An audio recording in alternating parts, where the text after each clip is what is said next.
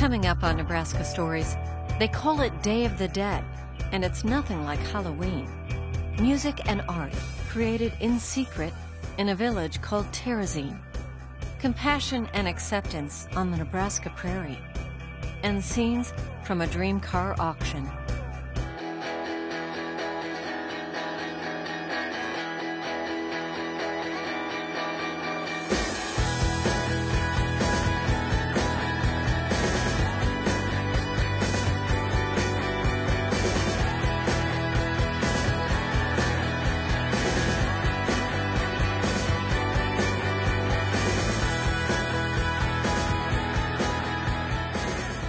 Everyone dies, but no one wants to be forgotten. Dia de los Muertos opens a door for the dead to return briefly to the physical world.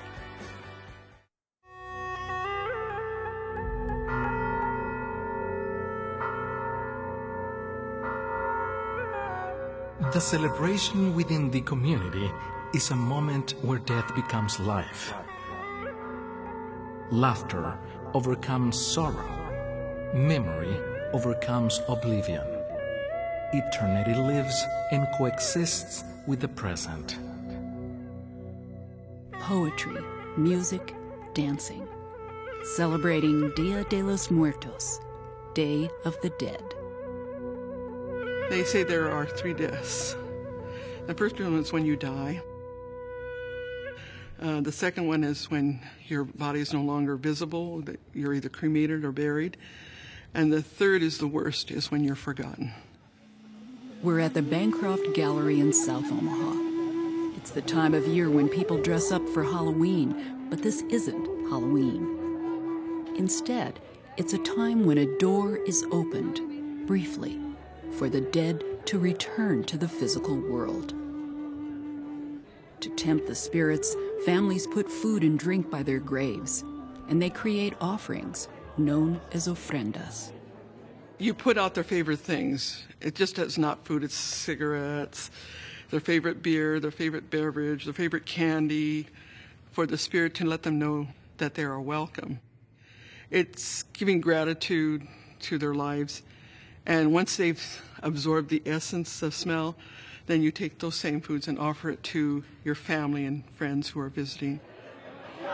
I always equated Dia de los Muertos with our Memorial Day. And it's a day for sadness. It's a day to remember your losses. I've learned Dia de los Muertos is a day when you go back to the grave and you let your ancestors, your family that are gone, come and visit with you, sit down and exchange with you, be with you. The Mexican people believe that their relatives come and share that moment with them. And because of their distance, it is a celebration of life. I've been missing you so much. We're a family. Our artists and our musicians are families to us now. Celebrating Dia de los Muertos goes beyond South Omaha. También me dijo un arriero que no hay que llegar primero. These are all candies for the spirits. I mean, if you wanted to, you can bring a photo of somebody that you want to be publicly honored and remembered. You can bring it. It's Day of the Dead at the Sheldon Art Gallery in Lincoln. It's a holiday that brings the whole family together, and this is a holiday that Sheldon can have that can bring the whole community together as well. It's very family-friendly, as you can see. It's also cultural understanding. They can learn something that they may not otherwise see in your everyday life. Everything on the ofrenda has meaning. The flowers, especially marigolds, are known as flor de muerto, flowers of the dead. But above all, the ofrenda is personal. I had a friend who died when she was 17, and every year her family and friends will put Hello Kitty and goldfish crackers on her headstone because that is what she loved.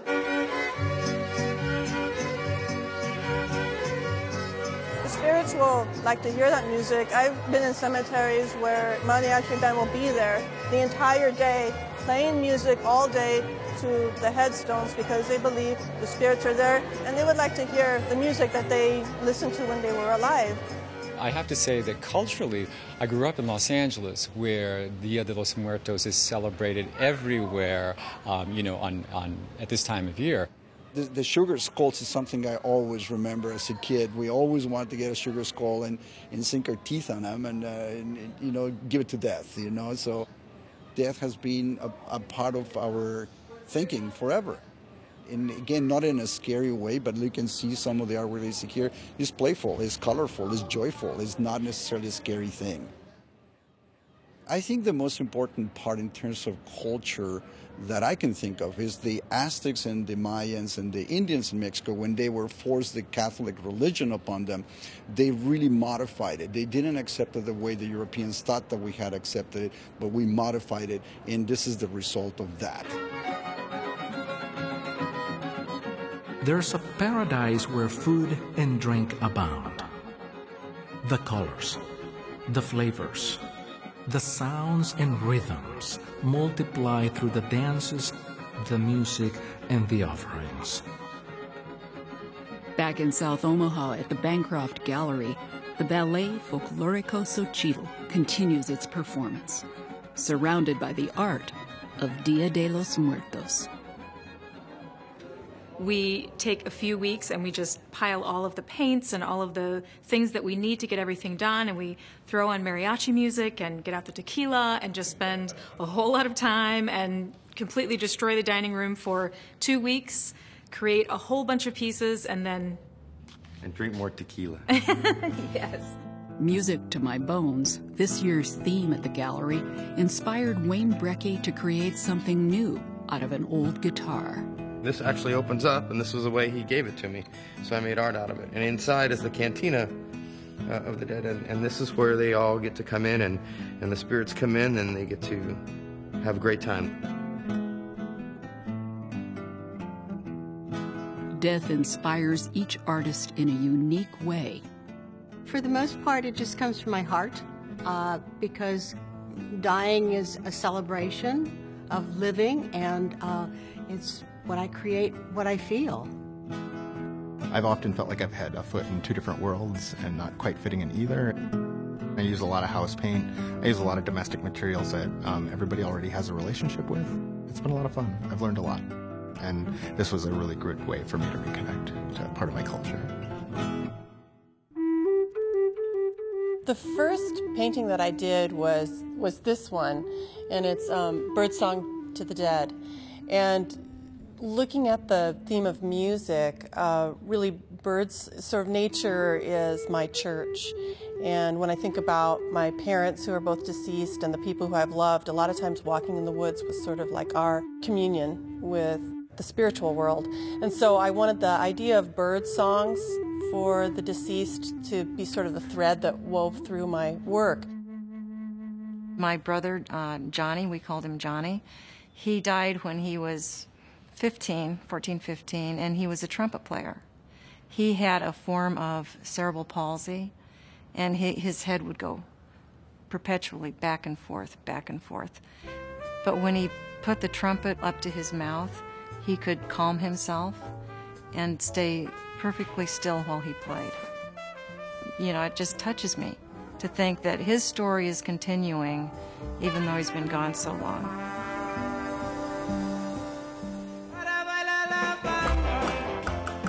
No one dies as long as you remember them. Dave Manriquez remembers the night his rock and roll heroes, Ritchie Valens and Buddy Holly, died in a plane crash. It was really sad when I walked into the house. It was like a relative had died, and they were playing the songs that they sang, and cold February 3rd day, the day the music died, I titled in my painting. And the ofrenda is really great because it's not only a ofrenda, but it's a retablo. It tells the story of their death, because I actually have the plane crash. I have the cars, the automobiles at the site. I did the best I could. Dearest, and what's interesting is, like, I saw a movie the other day, and they had an old Buddy Holly song in it I had never heard before. It was called Dearest. And I went out and bought the soundtrack just for that one song. So it's really neat. So it's like he's never gone away.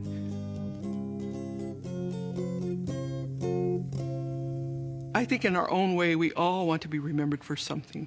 I think that's all innate as a human being.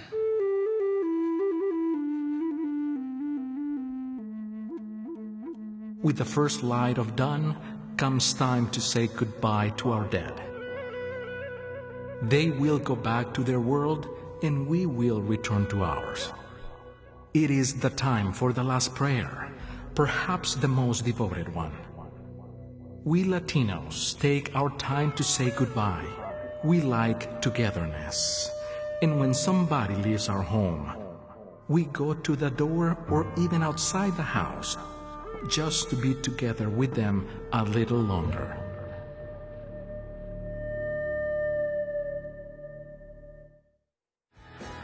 Who would expect a Nazi concentration camp to inspire children today? An Omaha program resurrects the music and art created in secret in a village called Terezin. Friedel Dicker Brandeis was 44 years old when she first saw the Jewish ghetto, Terezin. She was greeted by soldiers with guns, thousands of people lining the streets, and total confusion. There is a thirst for trying to understand this very difficult history, and I think that our world is difficult today, and people want to know how to make it a better place. As an artist, Friedel Dicker Brandeis had worked with children before. She knew Terezin would be a frightening place for them. So, in her luggage, Friedel packed paint, brushes, paper, and books. Not for herself, but for the children.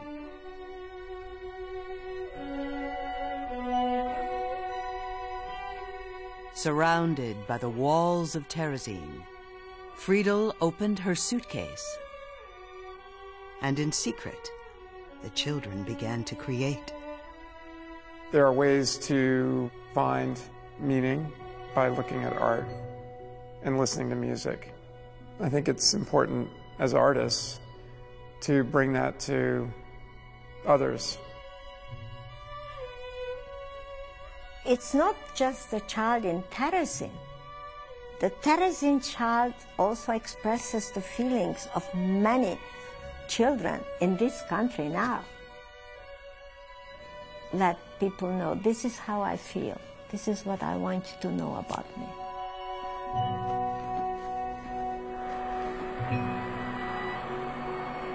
These Omaha students are just beginning to learn about the Holocaust. We really wanted to show that children were a big part of this story.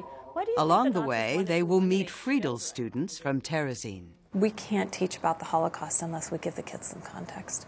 We had to think of a way to get them to connect. I mean, you know, they don't get it. And we chose the topic of freedom. How about, if my freedom were taken away? If my freedom were taken away, I would fight for the freedom. We couldn't follow our dreams. We couldn't listen to our iPod all day. If freedom were gone, every day would not want to be lived. If freedom were gone, every day would be lived without drive. If freedom were gone, every day would be lived without purpose. If my freedom was taken away, I would not care to go on. He represented much more than just that poem that he read. It's not easy. It's not easy, so thank you for sharing that. What has happened is their understanding that this topic and the ramifications of what happened in the Holocaust can be translated into their own personal experiences. Well, I want to know how they felt when this was happening. To further their lessons, these Omaha students were encouraged to draw, write, and form with their hands. We only put 35 girls in each room. 35 girls had to share a room. Whoa, one room. I could not live in a room with 35 girls. I wrote that people were separated by age and gender. Mine's about when they had to be punished. And it made them feel weak and hopeless.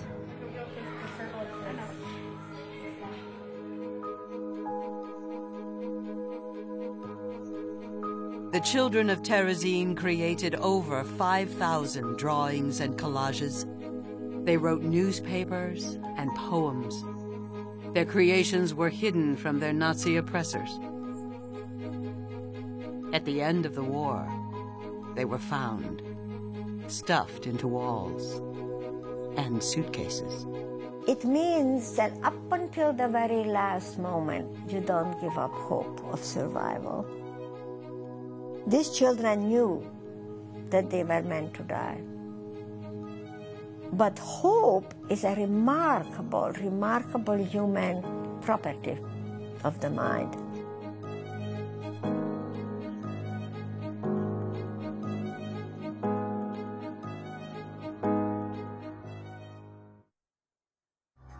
A century ago, people with intellectual disabilities had few places to go, until a Lutheran pastor in the small community of Axtell had a vision of hope.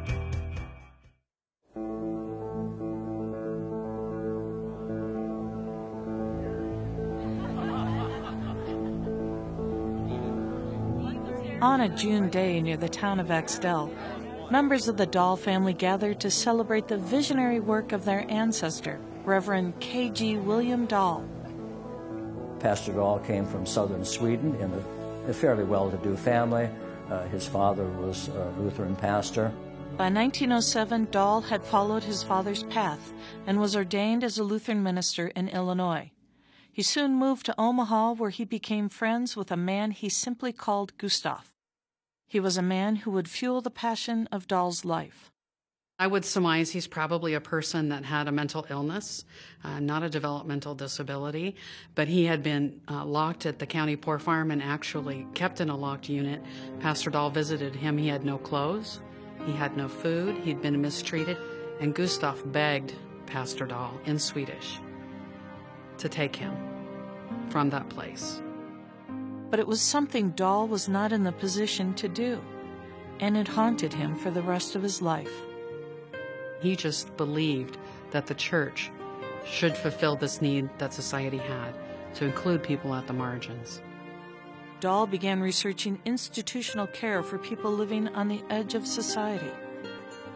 Unfortunately, people with disabilities were oftentimes seen as the sign of some sort of genetic flaw. And of course, we didn't know enough about genetic or acquired causes for any kinds of disabilities. And so there was shame attached to some of it. The state facility, for years, people were buried with numbers on their graves instead of with names. It happened in many states. In late 1912, a small church in Axtell needed a pastor and hired Dahl. When he arrived, he saw opportunity. He became impressed with the fact that this would be a good place to have an organization, to meet the kinds of human needs that had become a real burden to his heart. Dahl shared his vision with his congregation of creating a home for the disabled. People weren't sure whether or not he would be successful, but the sentiment seemed to be, it's worth a try. 54 members gave $1 each. In 1912 money, $1 would buy a week of groceries for a family of 4. Within 3 years, the first home was dedicated on the present site of Bethany Village. It was really faith-based organizations which took the lead in social causes, and not only developmental disabilities, but in many other aspects of social needs. But as Dahl's mission was taking shape, he became ill and died from a heart condition. It was 1917, and he was only 34 years old. I can remember riding on his shoulders as a little, and he died when I was just 2 years old. The loss was hard, but Dahl's pioneering work at Bethany Village continued, as yet another Lutheran charity was taking shape in another small Nebraska town. Martin Luther Homes began in 1925 in Sterling. Granddad was one of the 5 founders. He was cut from that traditional German paterfamilias kind of model, and I think ran a pretty tight ship at home, but obviously was a man of compassion. 5 men of Lutheran faith but of German heritage organized a groundbreaking school for children with disabilities. The word got out within the German Lutheran community that they were beginning Martin Luther, and people arrived to be served before the work on the school was done. The school quickly filled with children from near and far, and with the support of many communities and many faiths, it flourished.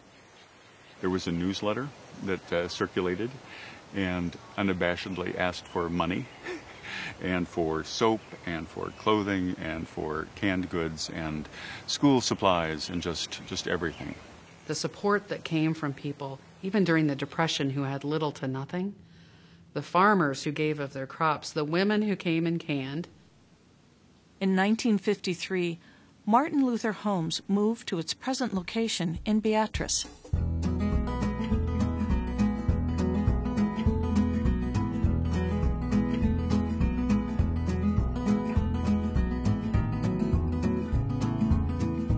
With growing demand for good homes and schools for people with disabilities, the work of both Martin Luther Homes in Beatrice and Bethany Mission in Axtell expanded beyond Nebraska.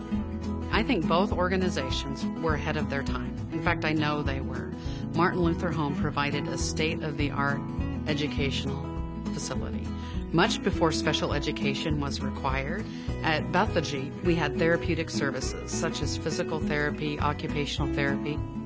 We had a program that you would now think of as a special education program before it was ever required. So both organizations have a rich history of just doing what I would say is the right thing well before it was required by law or regulation. Thank you.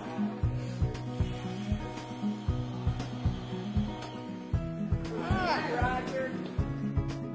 You want to help me out? Want to help me fold up this shirt? Do it back for me. Doing good. What's this guy's name? Brian. Hi, Brian. How are you? In 2003, the two Nebraska-grown Lutheran charities decided it was time to unite into a single nonprofit, and they called it Mosaic. I'm saving my money for my next vacation for 2014. There you go. Where are you going? That's one I cannot tell. And Are you going to use a camper and go to the mountains? yes, I probably will. Now you spilled your secret. Well, no, you spilled my secret. And Margie always spilling my secret on me. We have 36 agency offices. Okay, good job. In 10 states across the United States. I am a temporary caretaker, as are all the 5,000 employees of Mosaic, of a legacy that went on for 100 years before us and will go on hopefully for 100 or more after us. Served of Mosaic, I want to welcome you to this grand occasion to celebrate 100 years of service and advocacy.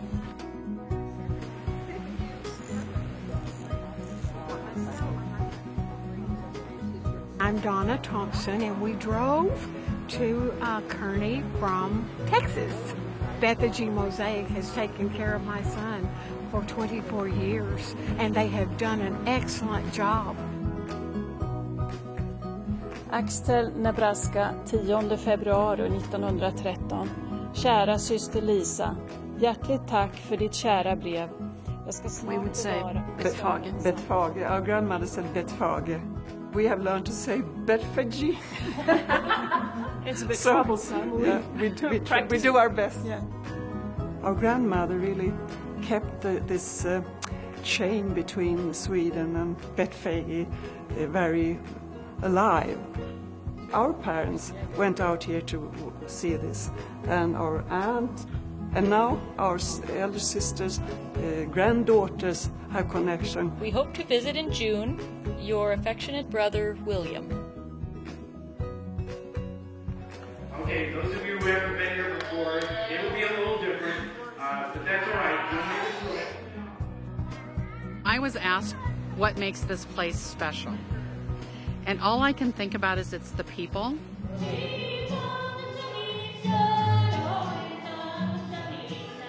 It's just this community that's been created. Built in 1916 and still standing strong, this venerable building is a symbol of service and love. 80 years ago, we weren't speaking the same language. We had a different heritage. Now, 80 years later, we're speaking the same language. We're starting from the same kind of place with the same kind of premises, and we will do better working together than we would do working separately. The history that is shared within it. I had high expectations for this weekend, but the lid's been blown off of that. This has exceeded everything that I ever hoped would happen. It all began here, and this Midwest ethic of loving and caring for your neighbor continues today. I adore what everybody is doing with me, and I do appreciate that. There you have it. Yes. Thank you, Margie. You're welcome. And aren't you full of surprises? No, you are.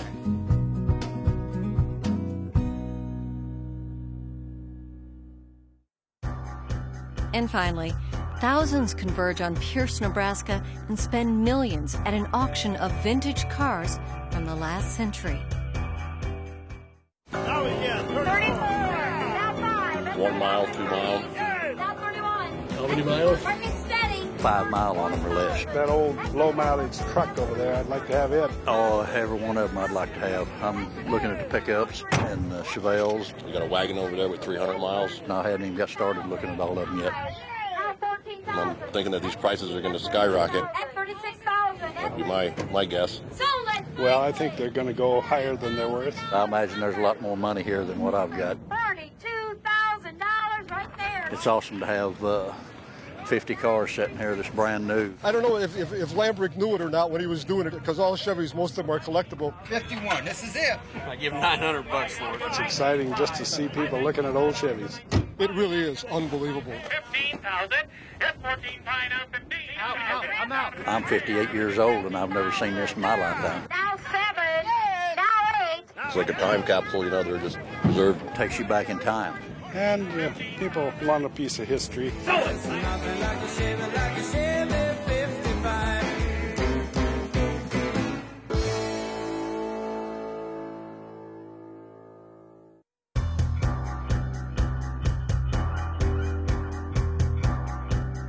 Watch our stories online at netnebraska.org/Nebraska Stories.